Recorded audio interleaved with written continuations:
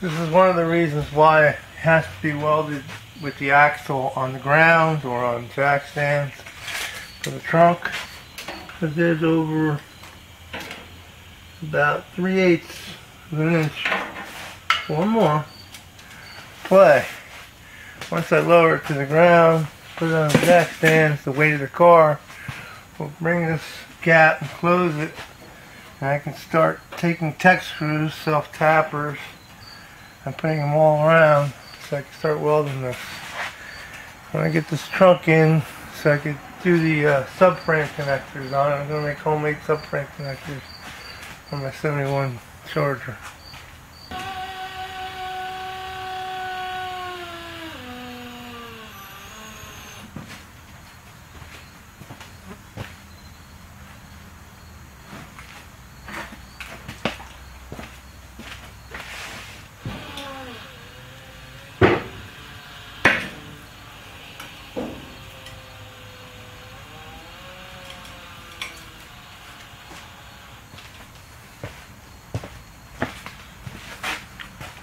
As you can see, the gap has closed significantly.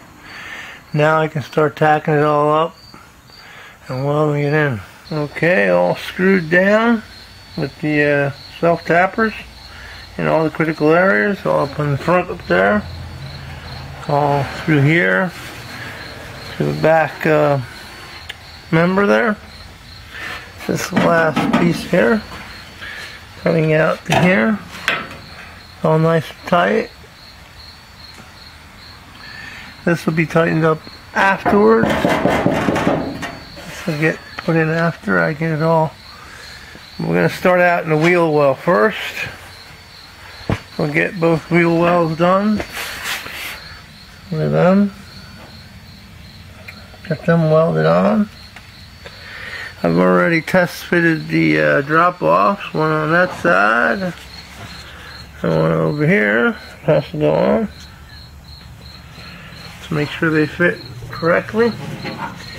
Those little silver marks are where the bracket goes to hold the gas tank. That'll be welded later on. Everything's got copper coat wherever it's going to be welded, so it's going to be protected. After this is done, I could put the subframe connectors on. That'll be the next thing I'm going to do. After I'm done putting the main pan in, the two drop-offs, I'll put the subframe on, and then I'll just take all the rest of it apart, the rear out of there, the springs, the front end, all that off. Doors will come off. I might make bars to support it, I don't know. I was thinking about it. And I'll put it on the rotisserie. I'll continue to weld, plug weld along as I'm going. Moving the weld, moving the clamps around as I go. Get into this one right here. Try not to make any holes, but still weld hot enough so it will go in pretty good. Once I get the whole thing done, I'll grind it down. The backs are a little angle grinder. Kick-ass little tool, works pretty good.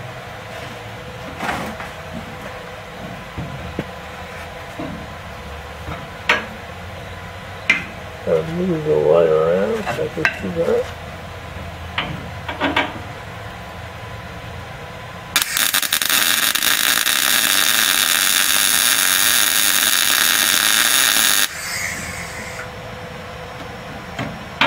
Very good, just try not to make any holes. I'll continue all the way around like that, and then I'll grind it down, and that's how the rest of it's going to look when it gets done. Like I said, they don't have to be pretty. That little bit here got away from me, not a problem, but they're nice and hot. They're going to be very strong. You get a choice. You can use this guy here to get into most. This is a 3M weld grinding stone, specially made. You can use it, mostly it's good for curves, inside of curves. I like it because it gets in there pretty good. But 9 out of 10 times flat in here. These 3-inch discs, green. I can't remember exactly. Might be a 3M. But the Baxter grinder, Harbor Freight, kicks ass. These are hard welds. These MIG welds are pretty hard.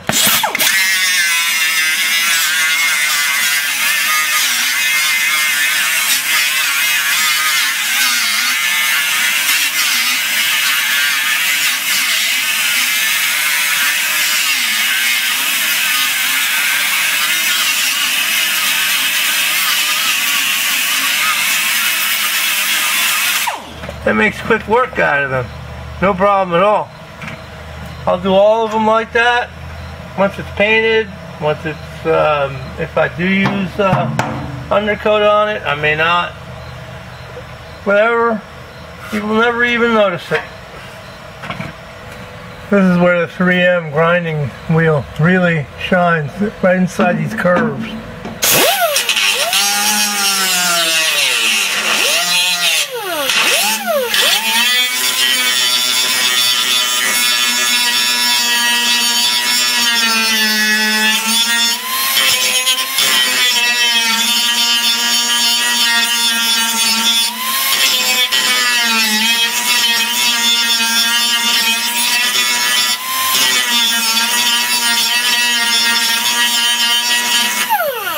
Gets in there, levels that plug weld nice. Get these 3 out of the way.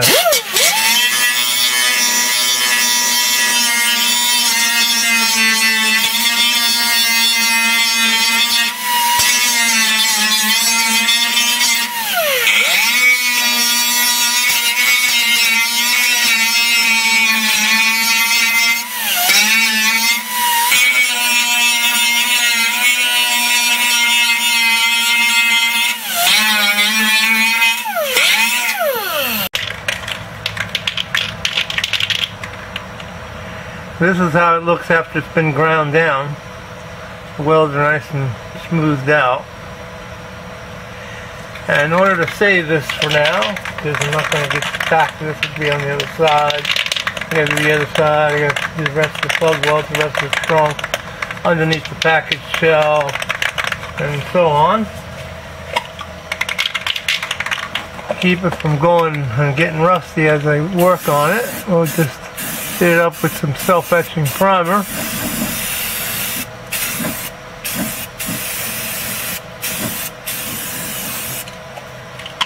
And that'll keep it from rusting until I get to the rest of it. Now I just put the rest of the welds in for the pan, put the drop-offs on, and then after that's done, we're going to go with the subframe connectors. I want to put this car on all 4 wheels when I do the subframe connectors. Doors closed, the axles attached, the K-members attached, all the stresses are there. So I can weld the subframe connectors. There won't be any twist induced, or and if I put it on a rotisserie, there won't be any twist. Nothing will move. So this will be all welded solid, and we'll get to the subframe connectors. Thanks for watching.